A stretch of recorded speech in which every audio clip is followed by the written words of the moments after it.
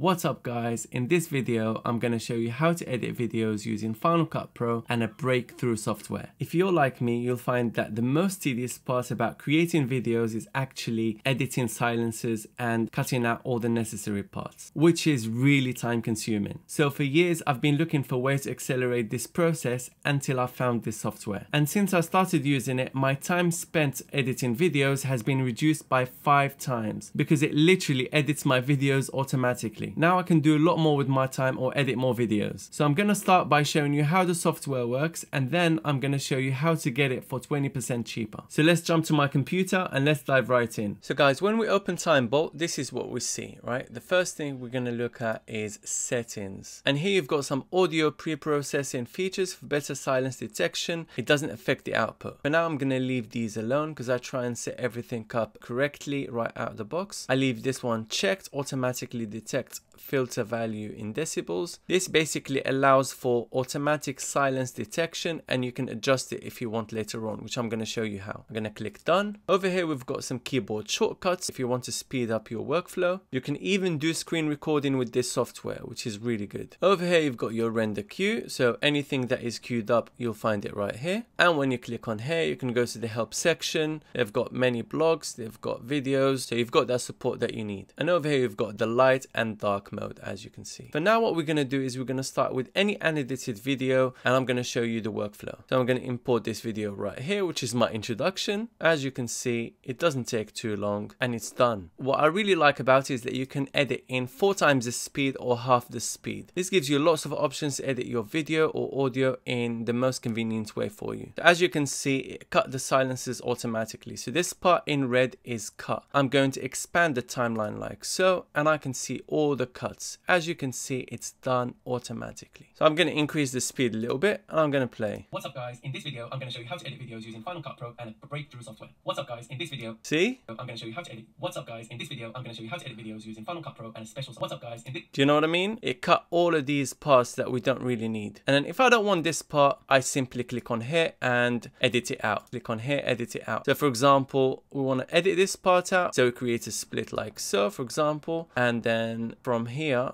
to here another split, and click right here and it applies the cut. That simple, guys. So this is how it sounds. What's up guys, I'm going to show you how to edit. Do you know what I mean? It's that simple. Simply, you can go ahead and keep applying the cuts, and you can literally do it throughout the whole video. Now, if you want to be really granular with your settings, you can filter below the sound level in decibels. So you can do -47. For example, -48, and you need to monitor how this looks like on the timeline, because what you change right here is going to affect how the silences are cut. For now I'm going to leave it at 46, and I like to keep these settings as they are. Remove silences longer than 0.2 seconds, and I ignore detection shorter than 0.15 seconds. Reason being is because towards the end of a sentence you might lower your voice, and we don't want that to be cut. The left padding and the right padding are really important so that we don't cut too abruptly. So this left padding is for this part right here, so we don't cut too late. We want to cut just before the word starts, and this right padding at 0.15 seconds so that we don't cut too soon right here. For example, if we do 0.1 seconds and then we're going to click update silence detection, what happens is that this part is going to be cut. Watch, see that? And if we do 0 update,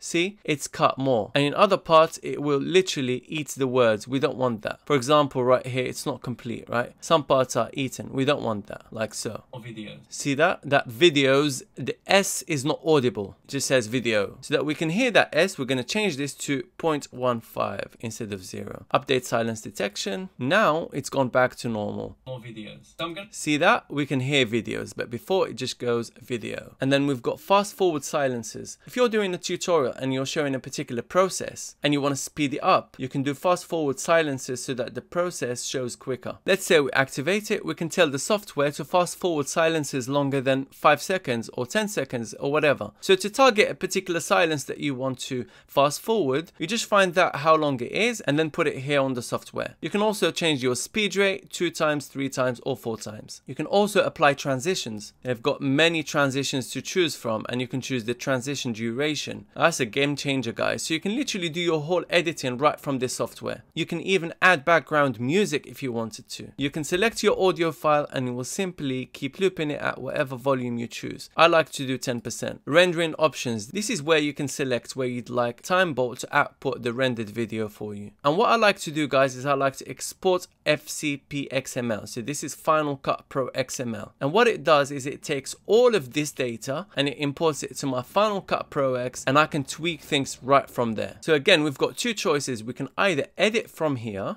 and then export, or we can tweak things from here, then export Final Cut Pro XML and then import it back into Final Cut Pro and then edit from there, tweak things until we're happy, then we can export from Final Cut Pro. Guys, this also does multi-track editing. It does multicam editing with the shift feature, which I can discuss in another video. If you'd like me to show you how to do multicam editing with this software automatically, make sure you leave me a comment and let me know. And when you export XML, guys, you can import it back into Final Cut Pro, Adobe Premiere, DaVinci Resolve. Adobe Premiere has its own extension, but for now I'm going to export Final Cut Pro XML. As you can see, it's done, it's finished, and it also shows you the frame rate of the video that you recorded with. When I click on it, it shows it right in the folder, like so. So now I'm going to open Final Cut Pro and I'm going to finish the editing right there. So I've created a library for my video that I'm going to edit. So now what I need to do is import my XML file. This is the XML file that we just exported from Timebolt. I'm going to double click on it and here it is. And as you can see, all the cuts have been applied. Now, because we haven't selected the parts that we wanted to take out, this is what we have to do now. Remember what I said to you? We could have done it from Timebolt,